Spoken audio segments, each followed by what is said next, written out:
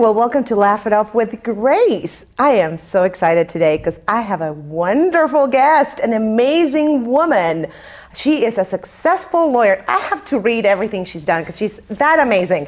Successful lawyer. She's a television personality, a radio host, an entrepreneur, an author, and she's a national columnist and a mother and wife. Please give it up at home for Cristina Perez from Cristina's Court. How you doing? How are you?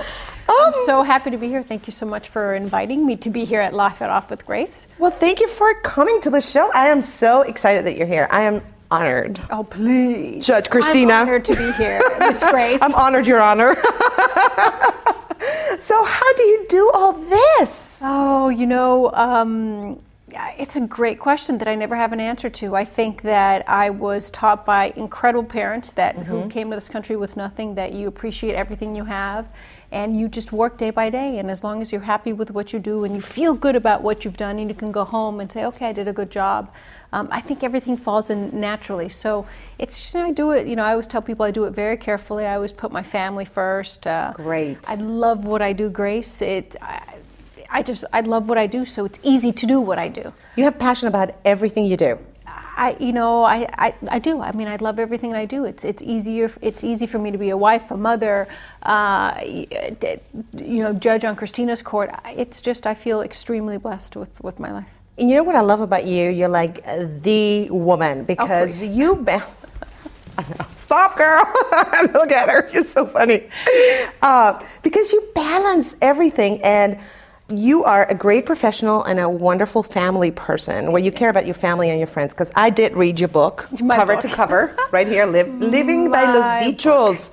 When I mix, don't you like screw up the English? Living by los dichos. Living by los dichos. Living by los dichos. Muy bien. Sí, señora. Yeah. Great book. I absolutely loved it, and I learned so much about you. And do you think that the fact that your parents were immigrants and you come from a Latino culture, a Latin culture, and you lived here makes you the woman that you are, the well-balanced woman that you are? I think that we are who we are out of a product of our family. I think a product of our life. I think that being part of an immigrant family, you're exposed to many more experiences. In my case in particular, I was exposed to a lot of, racism, my parents, a lot of prejudice, a lot of hard times. But my parents aren't angry. My parents are, they appreciate everything they went through. They worked harder. They're just incredible people, and people often tell me, Cristina, Dario and Araceli, my mom, my mother and father, they are the same people that I met 30 plus 40 years ago when they came to this country and today. And that teaches you a value of the human spirit. It teaches you the value to really stay close and connected. We're out there looking for the magical solution. We're looking for the key for happiness, the key for that. And a lot of us don't understand that we already have it in our back pocket. It's if you are blessed to come from a good family, or even if you don't have a mother or father, there's somebody out there who is a mother or father figure. And it's really looking at those characteristics and those lessons those people teach you to be happy in life. Because if you're not happy with who you are and what you have in life, all the money in the world, all the friends in the world, it doesn't matter. Absolutely. So I think definitely being part of an immigrant family, being part of a life experience that was moving from place to place, meeting different people, definitely has helped me be, more acclimated, and I can adapt easier to different situations and things like that. And you can understand people better, where they're coming from. I think so, and I think we were talking about this, Grace. I think that being bicultural, or some of us are tricultural or multicultural, it gives you a special gift, the gift to really be connected. Because I was asking you, why are you so appealing to the older generation, but the new generation and the 10 and the 15-year-olds? I think it's because we have that old school value of our parents. We're conservative, whether we admit it or not, we are. There's a little bit of us. Exactly, because it's not that cool to be conservative, but we are. But at the same time, we're very liberal. But we're feminists, but we're women, traditional women. I'm with you. I'm getting goosebumps when you say that, because it's just very few women that I can relate to that way. Yeah. We're both blonde Latinas. There you go. Peroxide, but I don't know. I don't know about you. I was a little blonde girl. Were you a little blonde girl? I was a little towhead, yeah. Yeah, me too. And, me too. It's funny how people look at you and they judge you by your appearance. How can you be Latina? Absolutely. Excuse me, go to Mexico, to South America, you're going to find people who are fairer than I am, who have blonde hair, blue eyes, who are black. Exactly. We come in all color, shapes, and sizes. Absolutely. But, so do you find that people accuse you of being a fake Latina sometimes? Oh, there's, nothing about me is fake, but especially being Latina. But I smile at people. Yeah, I know. Say, I know. Are you really Latina? I get that all the time. There's a couple words that come into mind. I just smile. People will know who you are by how you act in life, and I think that there's a unique gift of being Latina. We are people that attract others. I'm not talking about physically or sexually, but we attract. That too, hopefully. But we attract. I think that we're homey. We are easy to talk to. On Christina's Court, my executive producer Peter Brennan tells me, Cristina, I don't understand. Coming to Christina's Court is like coming to a confessional. People will come here and they will say, "I'm sorry. Yes, I did it. Forgive me." I think it's. When you listen, I think there's something about you where you've learned so much in your life, maybe the background of being bicultural, that gives you a special, a special connection maybe, if you want to call it corny, but maybe. Absolutely. And you know what got my attention in your book? That you did not speak English until you were about 10. Yes. Now, I watch your show, which absolutely is my favorite show, and I'm not kissing up to you. People, it's the best show. It's great because you have the perfect balance, Judge, I lost my track of thought. No, we were talking. Okay, at 10, see? That's the comedian in me. We'll just lose track of thought really quick. But you came here and you did not speak English. Now, I watched the program and I see you are very expressive, like I am too. And do you think that has anything to do with the fact that you made yourself be understood by your facial expressions when you couldn't speak English? Yeah. Well, do you think that has something to do with that? I've never thought about that. That's a good point. But tell me what Latina is not expressive or Latino is not expressive with a little bit too much, aren't we? Think of our mothers. We go like this. We're always talking. Yeah. For me, it's funny because with my husband, he's a New Yorican. We joke around. Oh, I love him. I search once in a while for adjectives. And I'll say, Christopher, ¿qué cómo se llama? And he looks at me, he's like, I have no idea what you're talking about. Oh, how cute. So I think it's a lot of that. And it was, when I came here, when I was a little girl, my mom said I had absolutely no problem communicating with my friends who only spoke English. And I was speaking them in Spanish, and they were talking to me in English, and we somehow got along. We communicated. It wasn't an issue. Do you think that has something to do with how you are today, and you can express how you feel and you can communicate with people so easily and they trust you so much? I think maybe it does have a lot to do with it. I think when I did La Corte Familia, a lot of people don't know that I've been doing court shows since 1999. Wow. But when I did La Corte Familia on Telemundo, it was a lot of that. It was the communication. It was reading people. It was being expressive because, in the Latino culture, if you're more expressive, they get you. They get you more, if you say, señora, okay. So I think it's part of our culture, The Absolutely. More expressive you are in your lips, and sometimes my face does things that I don't even know I'm doing, I know. So. Transparency, complete. I know. It's like, you don't like that. Oh, no, I love it. Yeah, I love exactly. it. It's we're not good liars, are we? Horrible liars. I quit when I was 10. I was like, can't lie. I had a friend in college. She was like, let me coach you how to lie, okay? Because you're the worst liar. Oh, yeah, sure. Like that shirt. Sure. You can't. I mean, and I think that's a good thing that you can't fake emotion and things are natural. I think, on Christina's Court, it helps me out a lot because you can tell, you can read people. It's so funny, Grace, because when you do these shows, court shows, and they're real people, real litigants, we always say in the age of reality TV, court shows are really the ultimate unscripted drama because they're stories about human emotion, love, betrayal, anger. A lot of people come to the show, to court shows like Cristina's Court, because they want to be proven right.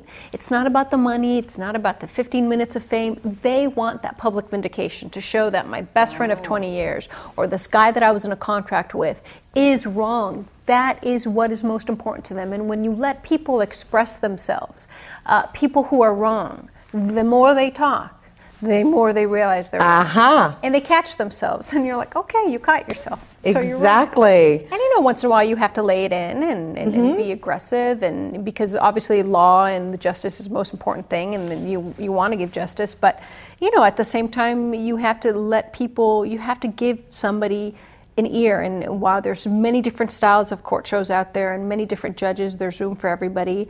I think my least favorite style are those that belittle people's problems and people's lives. Yeah, because I don't then like that. you're not doing justice to anything that you do. This is serious stuff. For me, it's serious stuff. Exactly. It's more than entertainment. You don't put yourself above the people, which is great. And I want to talk more about Cristina's Court after this BSA.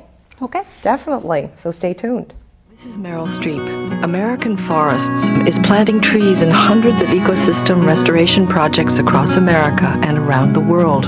With forest ecologists and local experts, American Forests is planting life-sustaining native trees on degraded sites that desperately need help. Planting in areas scorched by recent massive wildfires, helping to regenerate our precious forests. From California to the Chesapeake Bay, Florida to the Puget Sound, these trees improve habitat for salmon, bald eagle, and other wildlife. They clean our air by removing pollutants and filter the water we drink. They cool the planet as they take in carbon dioxide, and they beautify our world. American Forests will plant millions of trees this year. Join American Forest campaign to plant trees. Call 1-800-545-TREE.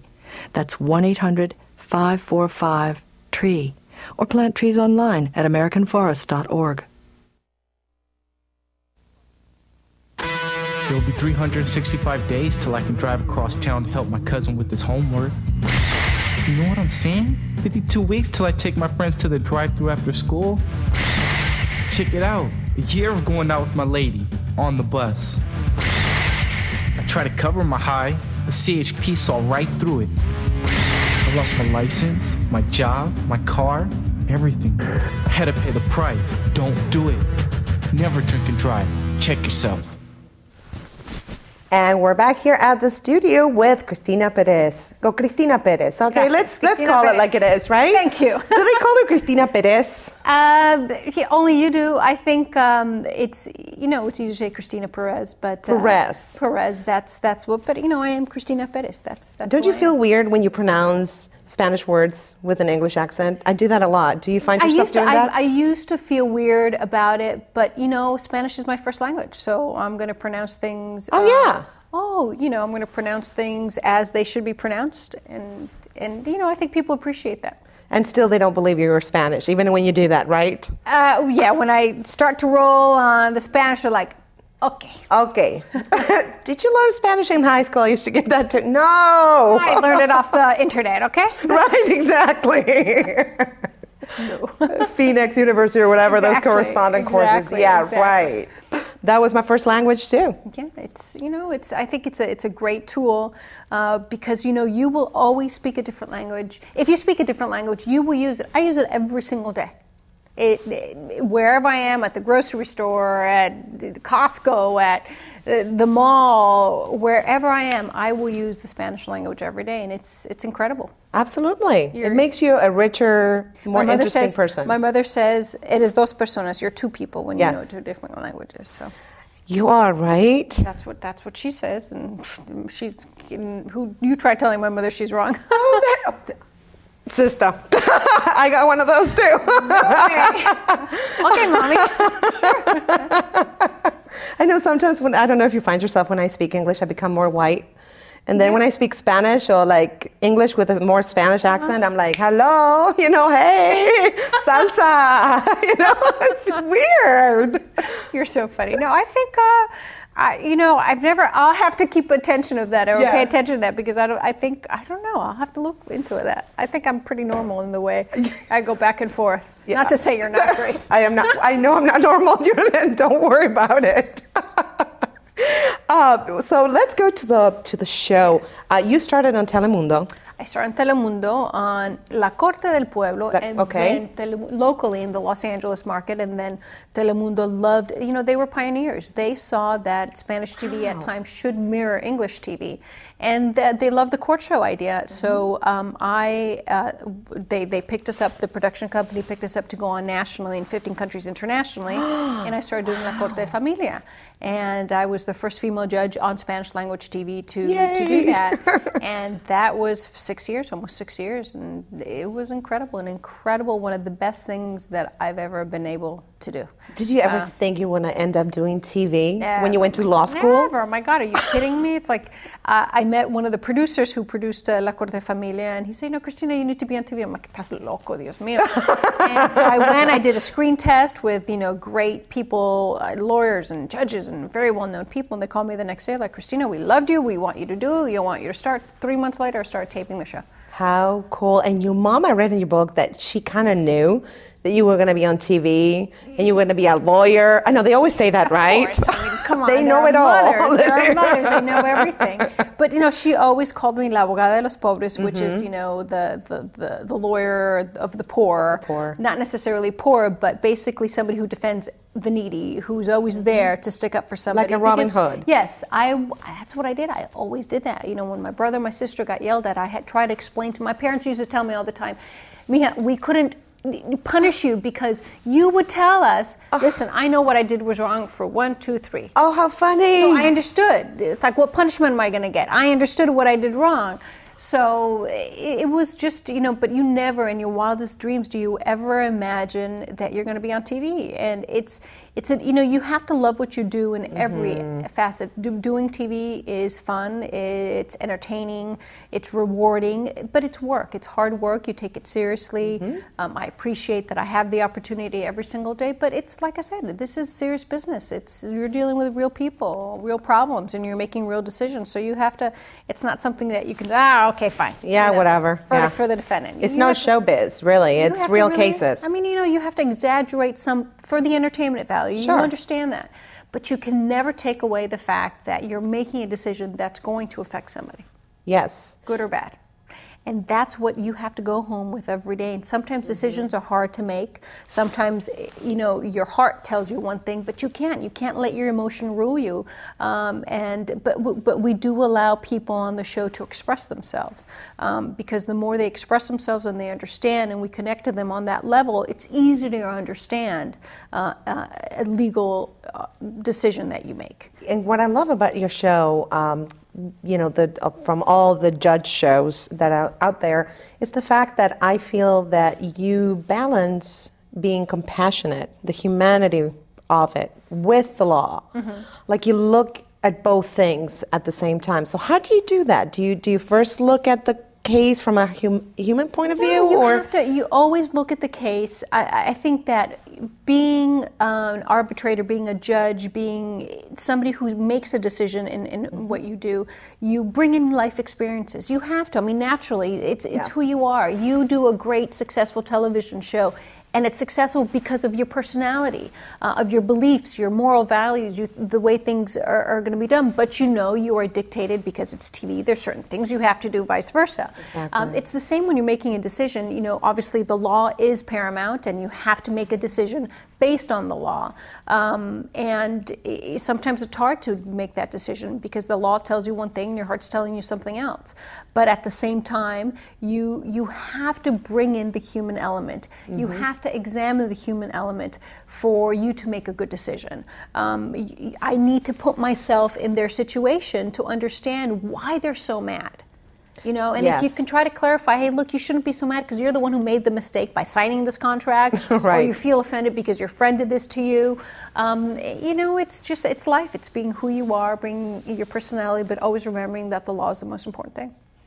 That's not everybody can do that, exactly, and you are incredible at it. You know, we get the cases before whatever they file in small claims court. You know, we get a copy of that case. We get their statements. You know, we get everything that the court got, and based on that, on the evidence, and you know, obviously we have to ask them questions. And what people don't get is that what we see on TV is 22 minutes. You know, it's less than 22 minutes. And how long do they last? We go on sometimes for an hour, and we hash things out. And unfortunately, our editors do they do a great job, but unfortunately, they can't put everything in there. Exactly. So people have to use their common sense and understand much more happened than what is being aired. But you know, it's still a great thing to do, and it's the fun and rewarding job. I can't even call it a job because I love it so much. It's not work at all. Well, I want to continue to talk about the show, and also I want to talk about living los dichos. I can't say leaving los dichos. Living los dichos. I don't know what's wrong with me. Whatever. So we'll be right back with Cristina Perez with Living Los Dichos.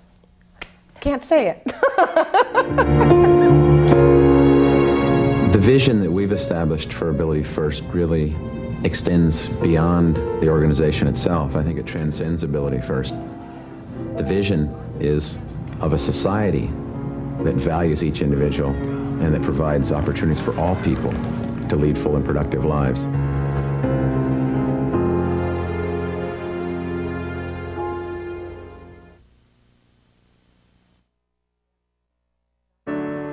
What does it mean to make a promise?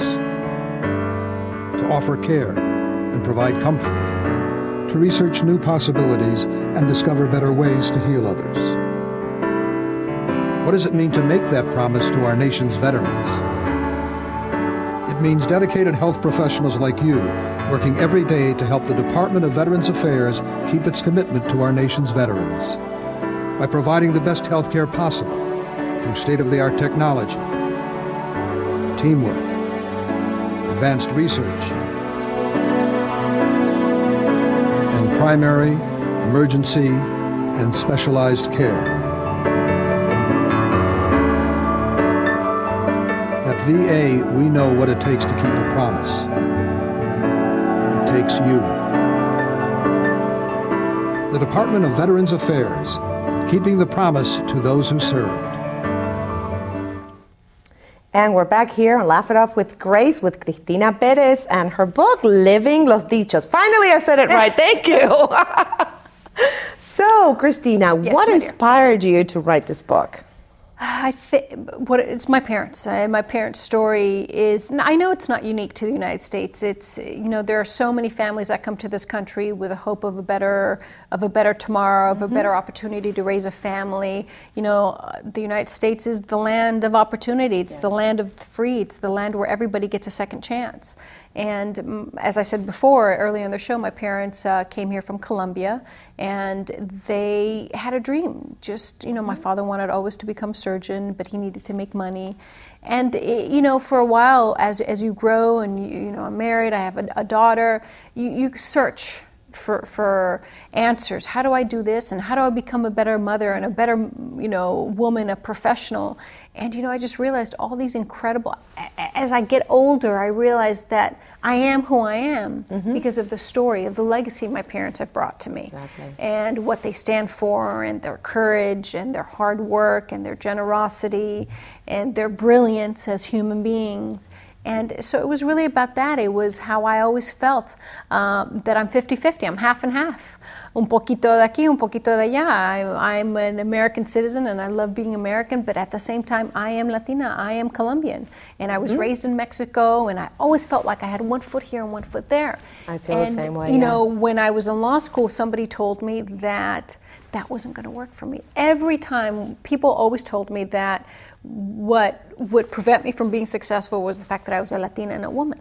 Oh, hello. And exactly. And I couldn't get it. And I realize now that it is that has made me be happy in my life and be, success is just, I think, such a subjective terms, but has helped me so much be who I am professionally, as a mother, as a woman, as a friend. And that, the book is really a dedication to them. And, thank you so much for raising me and putting the right things in my head. Absolutely. I think being bicultural or tricultural or whatever makes you a richer person. And it makes you think about what you want to grab from the Latin culture, from the gringo culture. Exactly. Exactly. But even, it's much more than that. The message in the book is so universal. My best friend, who is not, she is, 100% American. I said, she has the most incredible mother and father. It is looking at those values that her parents have given her. And like I said, not everybody is blessed to have a good family foundation or a good mother and a father, but those who are or have a father figure, mother figure, it's knowing that we don't have to go out there searching for answers. Self-help books are great, but keep your money. That's right. Call mom. Exactly. She'll Call tell mom. you. Those are the things that, they have great advice because they're always right somehow.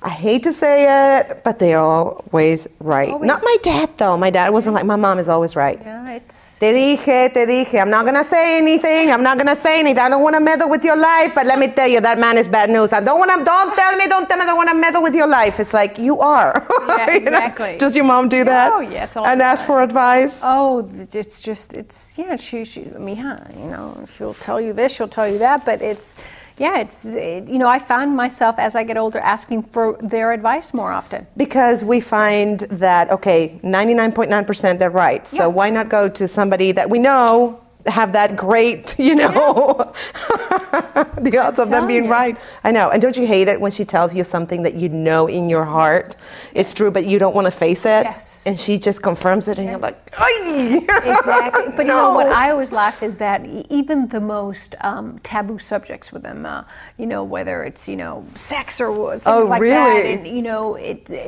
it's so easy to talk to them about things like that. It's, my mother's hilarious. She's like, mija, acuérdate, when your child is older, who you going to end up with? Your husband. My mom is always, that's right. Your husband. Right. So your daughter's going to grow up, your kids are going to grow up, 18, 20, they're going to get married, they're going to leave the house. I mean, I didn't leave the house until I got married, which I'm proud to say that. But, same here. They're good. If you don't protect your husband, protect the relationship that you have, it's not going to be there when you want it. Absolutely. And it's true. I mean, those are like valuable things that people forget to remind you of. Absolutely. We live in such a fast-paced world that we forget these important little things. I know. My mother has forced me into 3 marriages so far. Anyway. Yeah, all her, right? Yeah, exactly, right. Yeah, it's all her. Thank you so much for being on the show. Oh my God, I loved it. I enjoyed you. You are fantastic. Oh my God, and you have to read this book, Living by Los Dichos. It's great. Thank you so much for watching Laugh It Off with Grace. Till next time.